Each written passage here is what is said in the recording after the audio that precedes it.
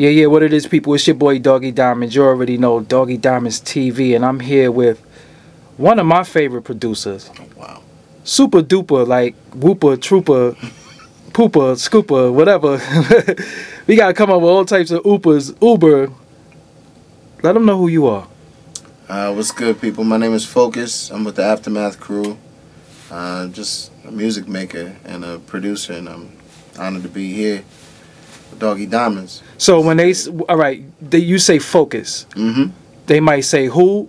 Give them where they definitely know you from musically. You would know my production from records like Respect My Conglomerate, Yes for Beyonce, You Already Know for 112, and you probably know me best for my stint with Aftermath, and I'm rocking with them now. We just did Compton, so I did some work on there as well. And you held back on some records too that they definitely know. My favorite one, Where I'm From. Oh wow, for Game, yes. Yeah, Where I'm From, like that just changed the whole vibe of the album. Like I needed that vibe. I appreciate that. When you're producing, do you make the beat prior to getting with the artist, or do you get with the artist and start cooking from there? It depends. A lot of times, I do have a skeleton made. Where I'm From was made before I got with Game. You Already Know was made before I got with 112. Yes was made before I got with Beyonce. But I built records like I recently worked with Snow the Product, and I built that for her.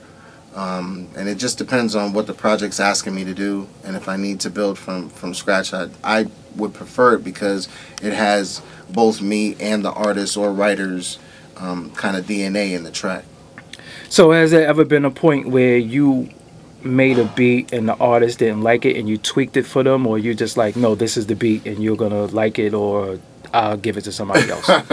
Yeah, there's been a couple of times like that, and being honest, I never force my music down anybody's throat because I know that it's going to be a horrible composition once it's all put together. So I want everybody to love it. I don't even want them to like it. I want them to love it. So where's Focus from? Like, cause your sound, judging from your sound, I would think you're originally from the Midwest somewhere. You have like a Midwest soul swag. But where are you from? I'm originally from New York. I was born in Manhattan. Oh shit! I lived in the Bronx. I lived in Brooklyn, and I grew up most of my teenage life in Stamford, Connecticut. Wow. So, who influences you in Stamford? Like living there, what do you listen to get this musical vibe? It's funny. My dad was the bassist for Chic, so it's all I've ever known. Music is all I've ever known, and my dad had an array of music that he listened to, and I pretty much adapted and adopted everything that he was doing. One of my biggest mentors and people that I looked up to, besides my father, was Prince, Stevie Wonder, of course Teddy Riley. You know, I can go through a whole list of people that I used to listen to just to start to find the things to imprint who I wanted to be. So your father played the Good Times Bassline? Yes, sir. Whoa. All right. You probably didn't know it at the time, but do you realize how big that is right now? Yeah, as a kid, I didn't know what it was. I was just happy that Dad was working, you know what I'm saying? But it is one of those things that as you get older, you appreciate more. And when people start to react to those things, that's kind of big. I'll say that, and everybody's like, whoa, are you serious? So I did start to appreciate it when I got older. That's one of the most scratch record by DJs. Yeah. That particular part, yeah. That's the break where people rap, and that's Rapper's Delight done over. Yeah. I know the check was pretty good. Like how did that work? Did you see did you growing up, did you see some of the fruits of the labor of his work, or was it shady business back then? No, 100%. I mean, my father made sure that we were taken care of as a family. I'm the oldest of 6 siblings. And, you know, my brothers and sisters and my mother were well taken care of. And we came from some hard times in Brooklyn, even living with our grandmother in the Bronx, to a nice big house in Connecticut, and my dad made sure that we all had whatever we needed, and that was all, you know, the fruitage of his labor. So, you know, my dad even made sure that we're taken care of in our adult years, you know, so he's always... To this day, he still get money from dad? Yeah, like, being honest, you know, so it really is one of those things that, you know, he worked hard for his family, and he wanted to make sure that his legacy kept working on and on, even after his passing. So, all right, I know it's in your DNA to do music, but when did it bite you? When did you say, okay, I'm going to really actually pursue this? It's funny. I wanted to do music all of my life. When I was 6, I started, you know, thinking I was making songs. At 8, I was telling people in school that I was going to be a music producer. And all throughout high school, I just was in every band. If I needed to be in the middle school band, I was there. If I needed to be in the upper school band, I was there. So, you said you was going to be a producer as a kid. Yeah. When did you say, all right, I'm a producer? What was your first break where you stepped from aspiring to you're really in it now?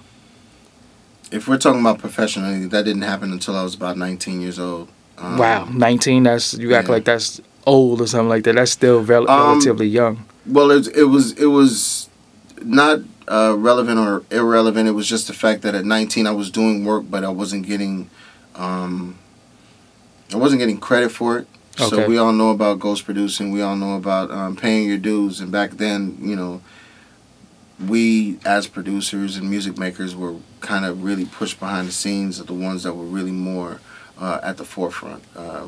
You know, so people call them now super producers, but they were always producers that were more known than the ones that were coming up under them. Like you would talk about Devontae Swing versus the Timberland, who came up under him. You know what I'm saying? So, you know, things like that. But at the end of the day, I started making a little bit of money here and there when I was 19, 20.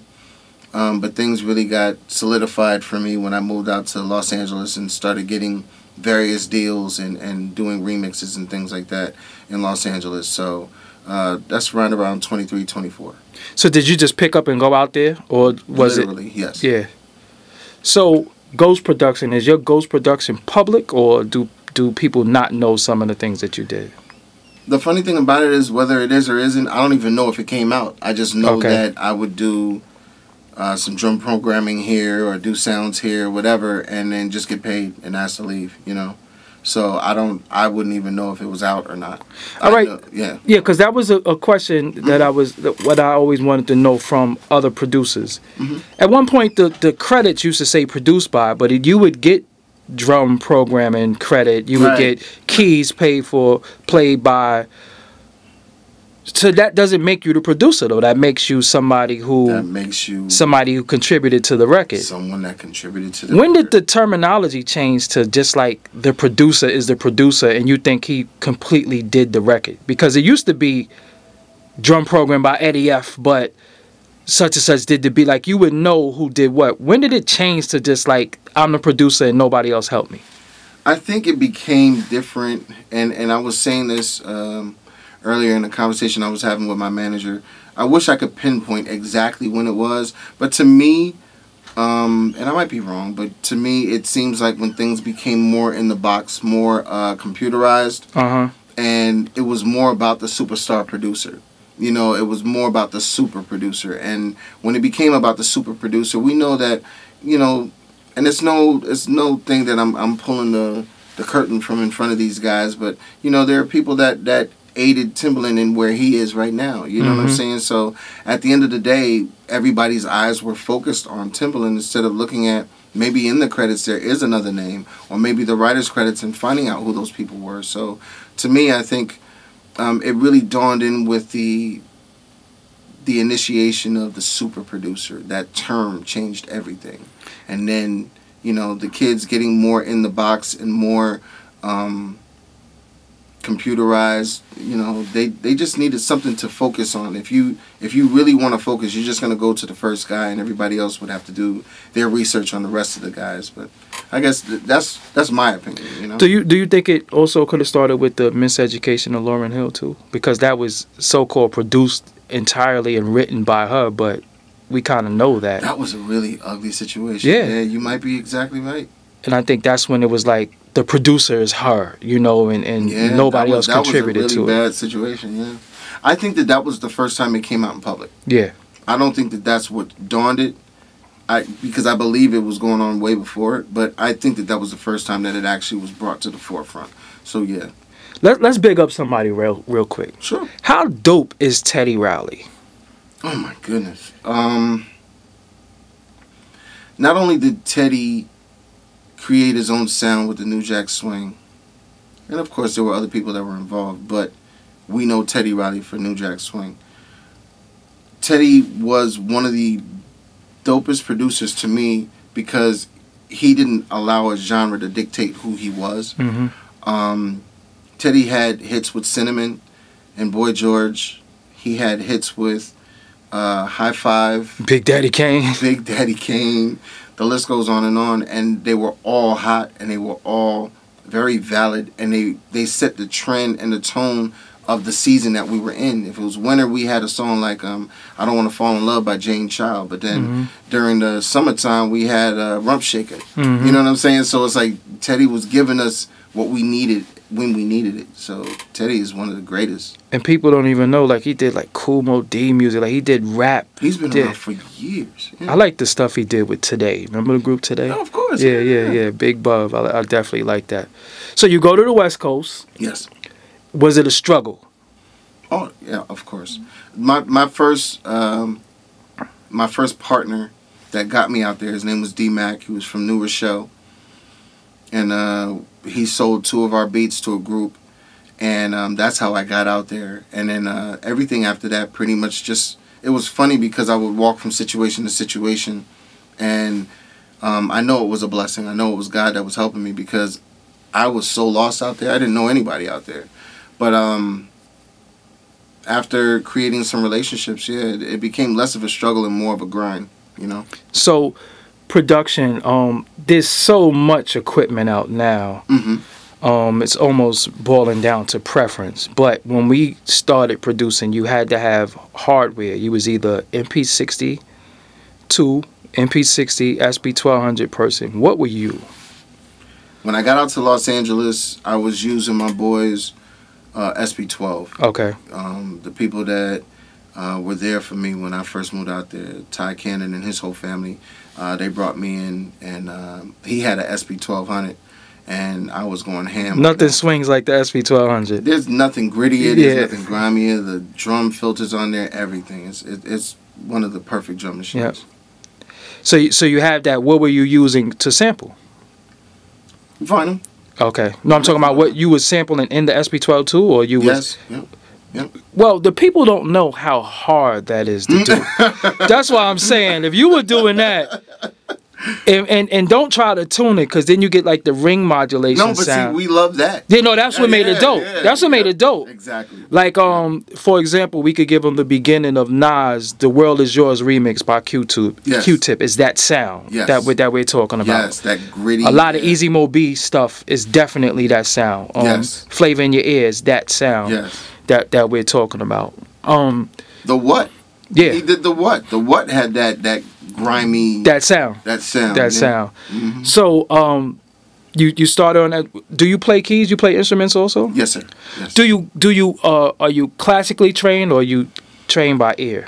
Trained by ear now. Okay. We started with piano lessons when I was young, and it was classical music, but I didn't go too far with that, and I just started learning by ear. My main thing was I wanted to get busy as soon as possible, you know what I'm saying? So I didn't want to sit there and be told I need to learn this, my proper fingering and hold this. No, I just wanted to go in. So how did you become, because when I look at your production and I listen to your production, you're almost perfect, because oh my goodness, wow, you dope on the keys. Thank you. And your drums is incredible. Your bass, you pull out the bass and play it. Yes, sir. How did you put all of that together? Like, because, you know, sometimes somebody has a weakness. They might have they could find a good sample, but their drums is not all of that. Or their drums is crazy, but they don't have the good sounds. How did you become the complete package? I think when you turn around, and I appreciate that so much coming from you, I think that the more you have meetings where people are saying, nah, that's not working, and you're getting fine-tuning. This is what it is. You have to embrace the constructive criticism. You have to embrace criticism, period, because it makes you better. And I had so many people that told me, you know, you're overly producing this record. Your drums are dope, but that music is whack. Or your music's dope, but your drums are whack. Like, I've had all of that before. So I knew what people wanted to hear from me when I finally started moving in a forward direction. They wanted to hear my drums snapping. I'm in love with chords, so I'm going to make sure that there's chords around there that are going to complement the drums, but what's the driving force in all of my production has been my drums. So, and I've learned that out here in New York, you know, listening to all the greats, especially when I was in DITC. I lost my mind. Yeah, we was there the other day. Yeah, I lost my mind. I walked in, I see Showbiz, the Lord Finesse. You know, yeah, it's like, that's what I'm talking about. I lost my mind. But these are people that help shape and mold the people that, you know, my generation and the producers that I came up with. So how does it feel that 2016, you're still doing like a progressive boom bap? Like, it's still boom bap, but it's 2016. Wow. You don't sound like you've been in the basement for 6 years. And how do you make it 2016? You have to adapt. Dre taught me something that was pretty much the best thing that anybody could have ever told me, and now it's pretty much my mantra. You can't expect new things doing the same old thing. So I can't expect a new outcome doing the same old sound or whatever. So I've opened myself to collaboration, and I'm always going to be a student. I'm forever a student. So I'm going to learn from the people that I look up to, and I'm going to look up to some of these young kids who are doing things and have the world by the ear. And I'm going to keep myself humble in that situation and learn from them and see what I can imprint in my sound going forward.